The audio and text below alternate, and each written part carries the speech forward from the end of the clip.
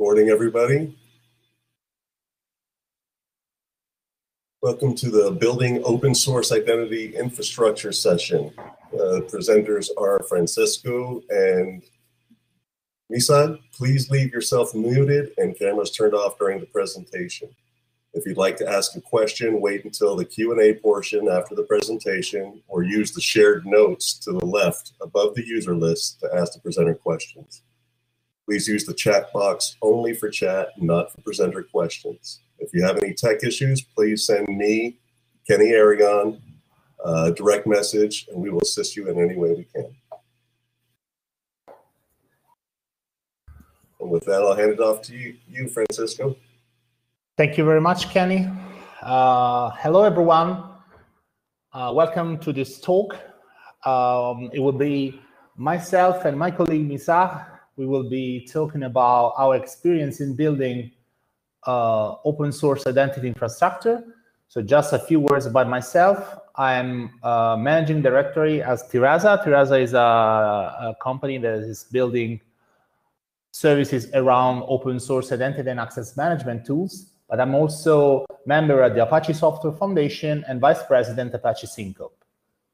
With me, I have my colleague Misagh. Yes, hi, good morning, good afternoon, good day to everybody here. Thank you for attending the presentation. As Francesco mentioned, my name is Misagh Moayyed. I work as a software architect at Tirasa, and likewise, I am also a member of the Apache Software Foundation and work with Francesco and other folks on the Apache Syncope project. And in parallel, if there's any time left, I also sort of chair the Apereo CAS project, and I've been with the project for over 10 years or so. So thank you. I'll hand it back to Francesco to get started with the presentation. Thank you, Misagh. So let's first start with establishing some common ground and vocabulary to name the same things the same way. So first of all, when we say identity, what are we talking about? It's something that it's all in everything, in every system we interact with. So we have accounts, we have identity, and the most important thing is to understand the difference between them and to say with more confidence that account is what computers are about. So they are representative of information that are stored somewhere, and each account is representing only a portion, only a view of the overall identity. Identity is conversely, you can see it as the composition of the partial views that are constituted by accounts. So it seems to be crucial to establish a relationship that is correct and as much complete as possible between accounts and identity. So how we deal with identity issues? Essentially, we recognize two approaches. One is identity management, or that is everything that you can do to keep identity data consistent and synchronized across repositories. So essentially is the art of keeping all accounts that are sparse in different resources, different formats, different network protocols. So to keep all this information collected together and consistent over time. Access management instead is everything that is attaining to user authentication and authorization. So who you are and what you are entitled to do on my system. Identity management and access management are complementary. When you use one, you can use the other. Often they work very well together. And out of our discussion here would be, we show some use cases and the way how we keep them together. So overall, at high level, the problem you are trying to solve is starting from a situation like this where you have from the top part of the screen, several different actors of your systems, and on the bottom part of the screen, all of your systems. Naturally, when we say your systems, they could be on-premise or on cloud. There is no difference anyway, no? So over time, some relationships are established between actors and systems that are often going out of control to the teams that are supposed to make some order out of it. So with enough complexity, enough time, and enough requirements, you reach up to a situation like the following we represent in a picture. The idea of establishing a centralized identity and access management system is to move to a situation like this, where you have a point where you can take control of what's happening, where is happening, and from which you can query reporting, auditing. You can centralize the checks, you can define policies, you can establish approvals, and essentially, in one word, you can take things all under control, both from a technical and a business point of view. One important thing is, if you note, the top right box is named former employees. This is typically one of the biggest troubles when you are not enforcing an IAM system, that you are still allowing for former employees for some time to interact with your system. So security is, of course, just to highlight, security is, of course, one of the important items we are discussing here. So we have a number of, in the identity and access management tooling landscape, we recognize essentially 3 types of technologies. The first being the identity stores. So an identity store is a place where the account information is stored. So you can have traditional or legacy identity stores like Active Directory, LDAP, or relational databases, or you can have nowadays identity stores in the cloud. You have Azure, you have Google Suite, you have any cloud you can mention, but the principle is the same. So we are talking of places that have the storage plus some APIs on top to interact, so to place the objects, move the objects and, around the store. What's the point? The identity store are historically the first identity technology that came out. Or when with identity stores, each application is can be managing its own authentication or provisioning separately, because a store is a store, so a place where to store information. From an authentication point of view, users, for example, may or may not use the same password for all the applications. But why this technology is not enough? It's not enough for several reasons. Essentially because you end up by dealing with different technologies, and technologies that could be very different, like an old relational database and a cloud provider. But you don't have any hierarchy in the information, so you don't have a clear way to establish which system you can trust more.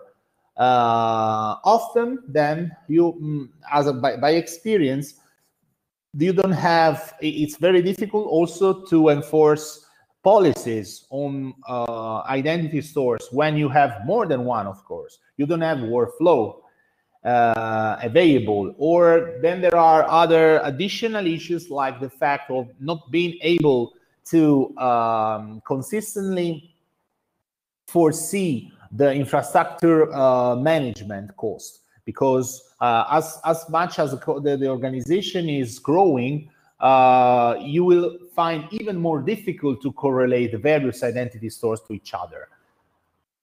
And finally, this is by experience, very often you have applications that, despite of having already available several identity stores in the infrastructure, some applications might still require a local database for some purpose, to store some dedicated profile information, to work the way they were meant to, etc. So for various reasons.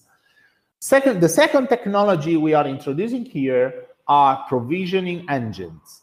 So the idea, the job of a provisioning engine is to keep things synchronized as much as possible by defining a high-level concept that we call the identity lifecycle management. So the identity itself becomes something you can track, and you can for which you define a lifetime with a start and an end.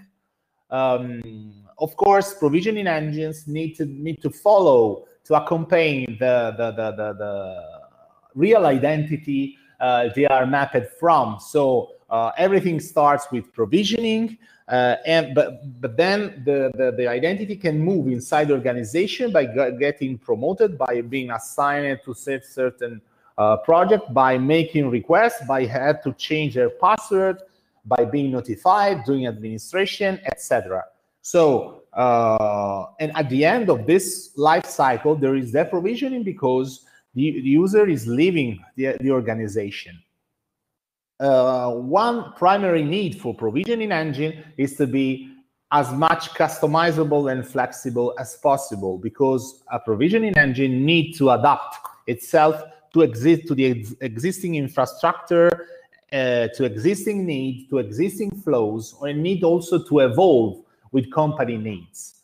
For several reasons that might be appear clearer later, provisioning engines are focused on backend because they are essentially, they do their job against applications, against identity stores, as we said before.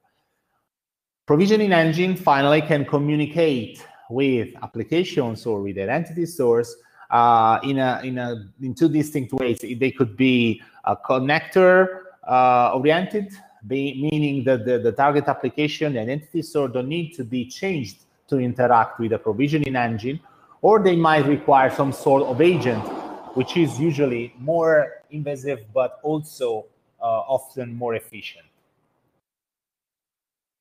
The third type of technology that we use in the identity space, we name it access managers. So the components that take care of authentication and authorization. So several concepts or the standards are involved here. We talk about single sign-on, multi-factor authentication, or protocols like OAuth, OpenID Connect, SAML.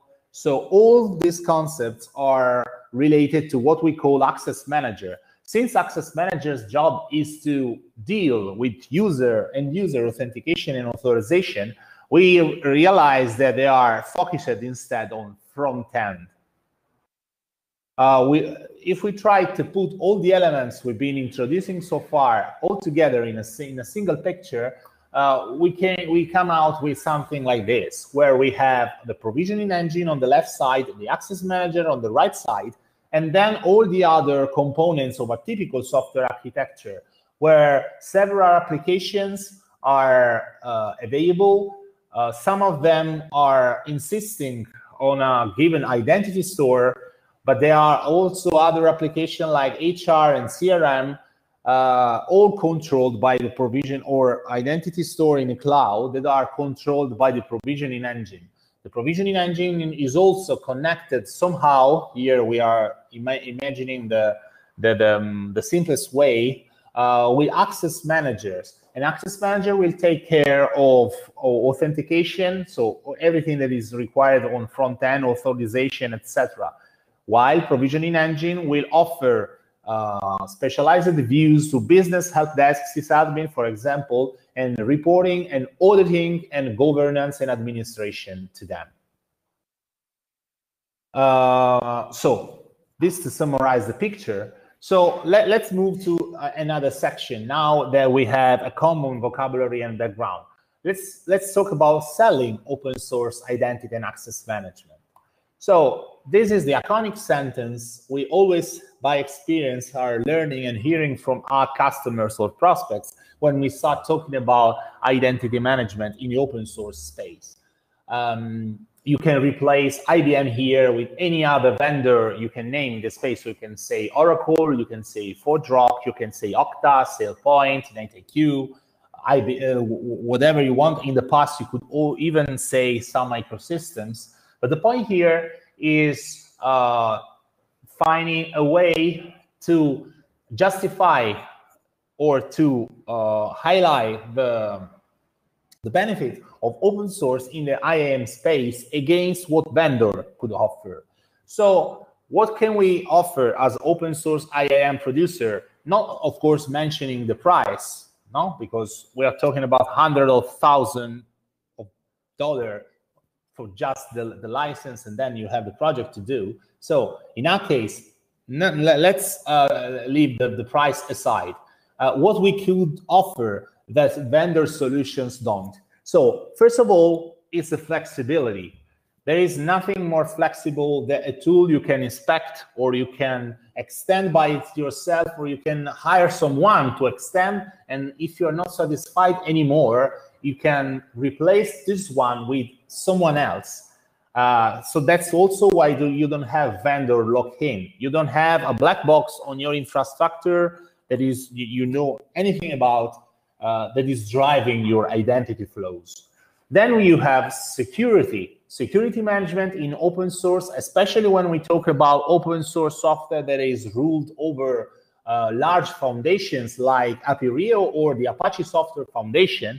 They have a very well-established and clear and reliable security policy for disclosure, for reporting, for security threats, etc. There is you have all the advantages of security management this way. And of course, customers can be and often are required to be involved in this solution, because the solution itself will be designed and very flexibly adapt to the requirements that customers might offer. One important thing to beat vendor lock-in is that if you are not satisfied of your contractor because you're not serving anymore, you can go and seek into the open source, the backend open source communities, and find someone else that can support, or you can just have your ICT team to work this way. The open source identity stack in our reference is composed by two pillars, one being Apache Syncope for identity provisioning and governance, so it's the provisioning engine from the slides before. The other one being Apereo CAS for authentication, authorization, etc. That was mentioned as access manager in the slides before. So now we are going to into some detail, some technical detail about these two products, and also something about their roadmaps. Let me leave the presenter role to Misagh. Thank you, Francesco. So this is the part of the presentation where, as Francesco said, we keep talking about the solution stack and the components that make up the stack in terms of open source identity and access management. And the first component is the part that handles, well, the access management and authentication and authorization. It sits at the front end of this entire stack. And this is where the CAS project comes into play. CAS is, of course, short for Central Authentication Service. Many of you in the presentation might already know and be familiar with the project, and it is a single sign-on manager, an identity provider, an access manager, depending on your mood in the day. You know, any of those names might be appropriate. And it is a multilingual platform in the sense that it can speak many or multiple standard authentication protocols to integrate with applications and verify identity and collect user attributes and claims and so on and so forth. And it's been a project that has been part of the J6/Apereo portfolio from almost the beginning, if not the very beginning, and has been around since, I don't know, mid-2003-ish, 5-ish. And so in one sense, it can be seen as legacy software. It's been in production since mid-2000s. So the current version and the current status of the CAS project is as follows. The current release line is based on top of version 6.3. And this is the release that is currently in maintenance and is, I guess, appropriate for production. This is what you would call, quote unquote, the stable release. And the developer community and the broader community in general was working on the next release of the software, which is the next feature release, and that would be under the 6.4 release line. So I'll sort of give you a quick status update on what the current state of the world is, and then we'll briefly take a look at what the next state of the world might be in the coming 6.4 line. So today, as I mentioned, the current stable/maintenance release is the 6.3 line. You can see some screenshots here on the slide that present or demonstrate some of the capabilities that exist in this particular release line. You could have access to multi-factor authentication with FIDO2 or WebAuthn. You could log in with a QR code and scan a code on your mobile phone and log in sort of transparently. You have the ability to set up Google Authenticator for multi-factor authentication and register multiple accounts and manage multiple accounts and so on and so forth.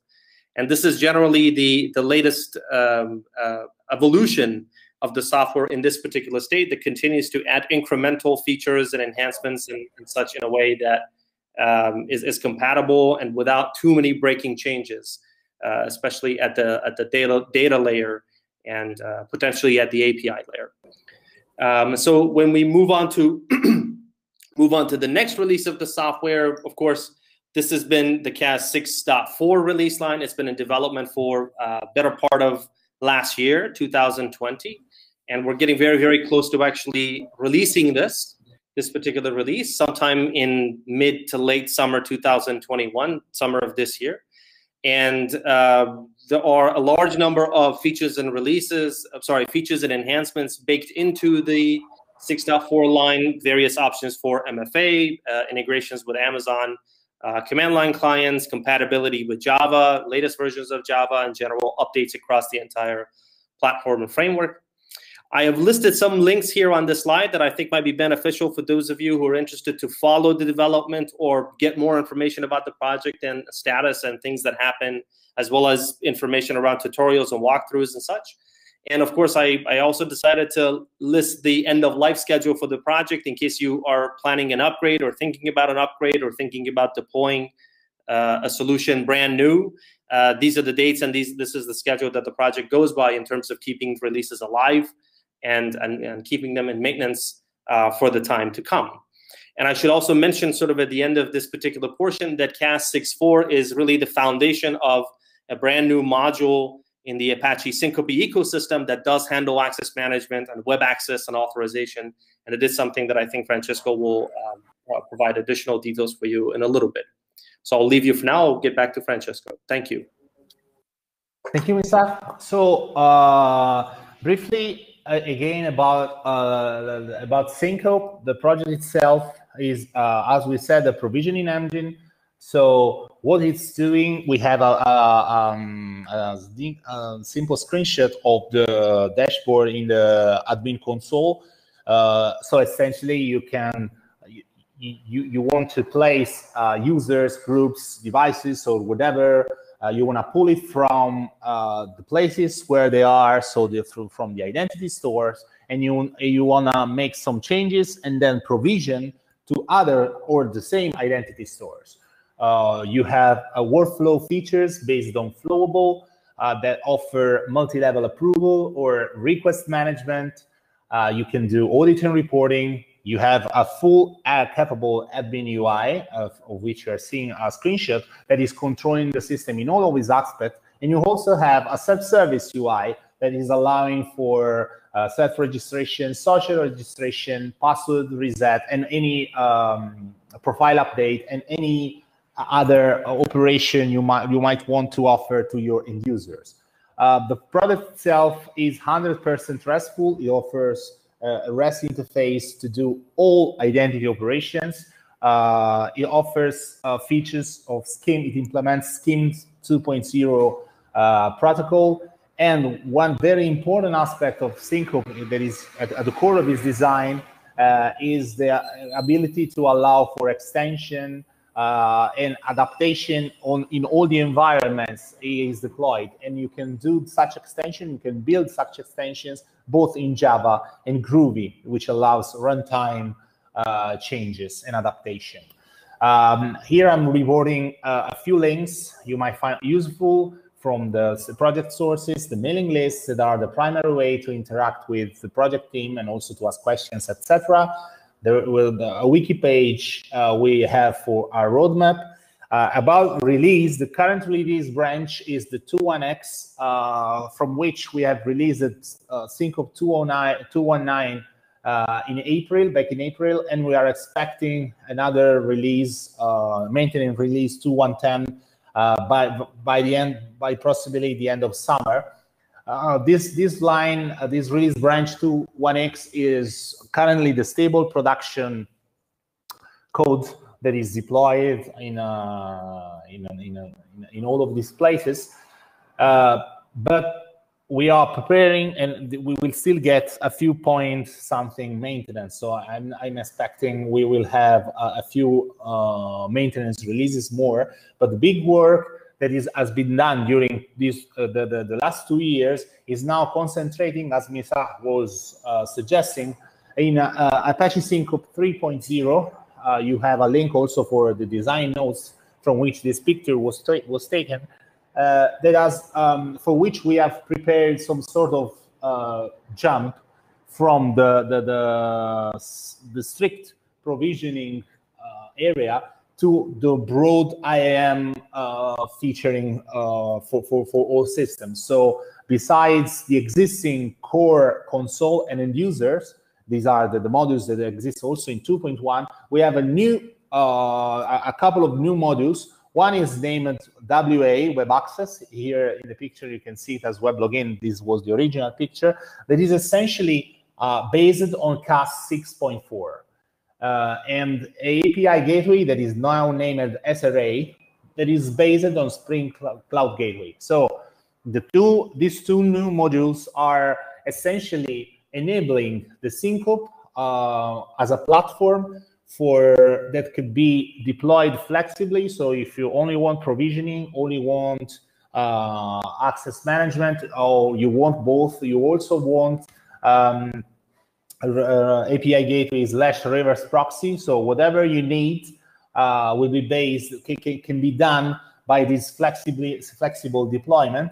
And one very important thing is that you can get all of the features from each component centralized and in management from the Syncope admin UI. So from the UI, you can at runtime make your configuration changes for the web access module, and the connected CAS instance will adapt itself to the new configuration.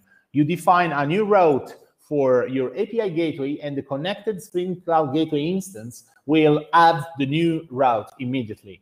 So we are trying to find we hope this will be the next step to have an open source solution to implement several aspects of the IAM features to enable more competition with vendor products.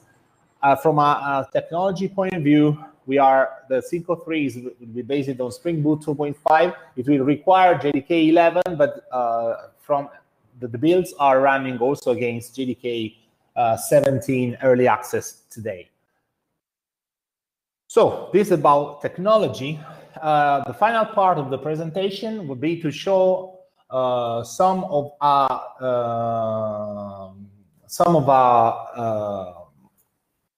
success stories that we have been delivering for open source IAM tools. So first one I'm going to briefly present you is about University of Florence in Italy. We have about 150,000 users with students, teachers, staff, and all of these users are coming from different sources. It could be LDAP, Active Directory, databases, and need to be provisioned in turn to different identity stores. We have to be to connect the system itself with the national authentication system that in Italy is named SPEED, based on SAML2, and also to provide self-service features for students and teachers. So all of them was built on Syncope and CAS. Naturally, the team itself from university was involved in the development. They've been opening also pull requests on upstream systems for the bugs they found. So we found this as a very neat way to cooperate with an external team. The second case I'm going to present you is about a cruise line in North America. Well, we haven't had the authorization to disclose its name, but it's a very large cruise line. And here, this project was also quite difficult to approach because we had to orchestrate the identity and accesses across shore and several ships. So we had to keep consistency to deal with disconnection, to deal with batch, with events, and in this case, we had to develop an integration with Apache Kafka. From an authentication point of view, we have both OpenID Connect and SAML2 enabled. Google Auth for multi-factor authentication. So a very structured and involved project. The number of users in total is not very high. We're talking about a few thousand. But the most involved part was to design and orchestrate the identity flows from shore to ships and vice versa. Hey, Francisco?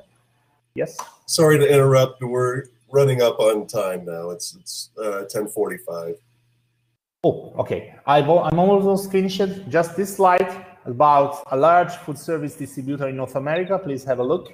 And this healthcare institution in northern Italy with all the connected existing applications, standard features, and so on.